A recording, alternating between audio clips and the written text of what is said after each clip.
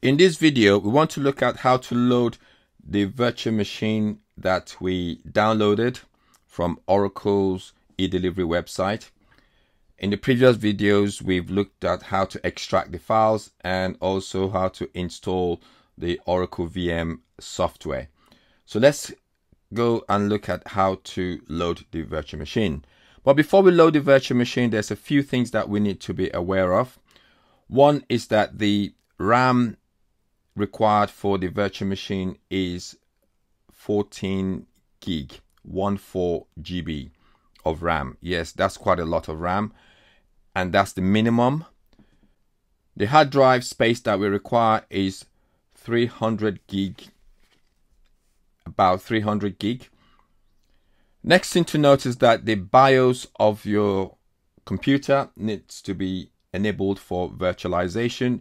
You can find that in your BIOS of your system. Every system is different, so the BIOS of your machine will be different from mine.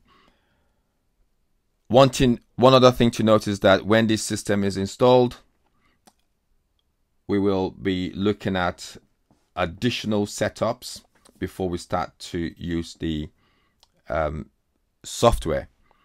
So let's have a look at our main prerequisites. So first of all, on my PC, I have about 363 gig free, and let's go to my downloads folder. So that's the file that I want to import.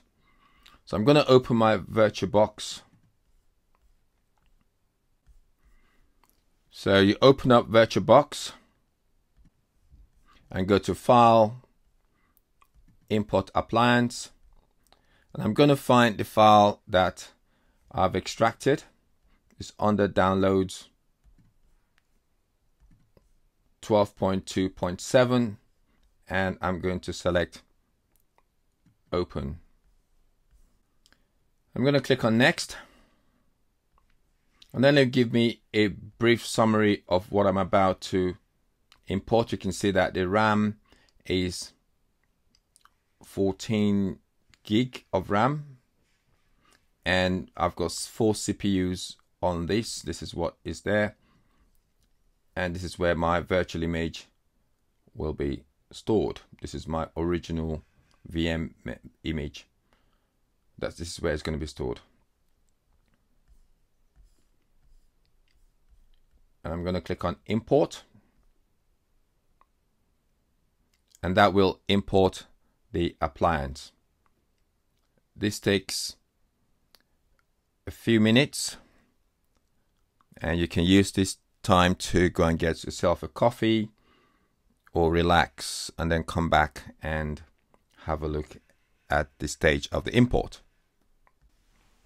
So we can now see that the installation process is complete, and we can see the virtual machine listed in the list of VMs, imported virtual machines.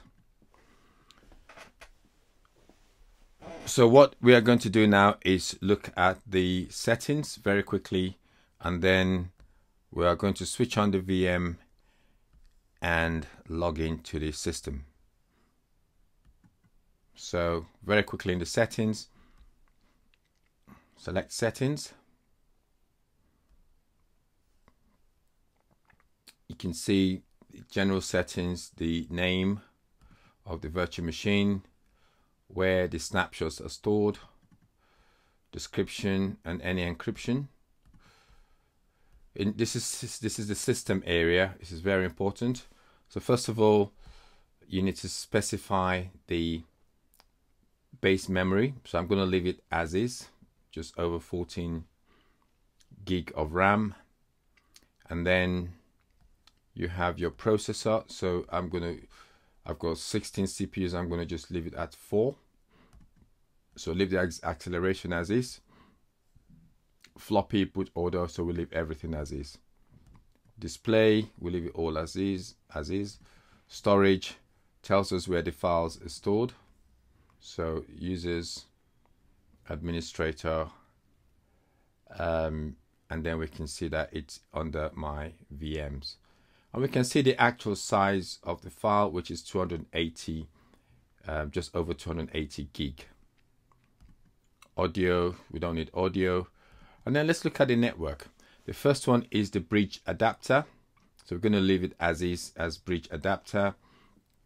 You can change this later if you want to use either bridged NAT or host only.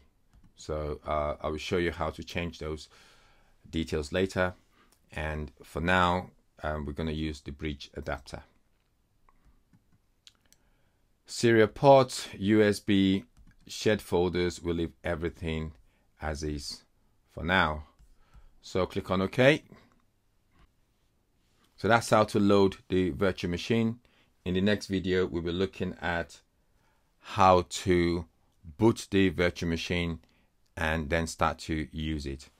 Thanks for watching, and see you in the next video.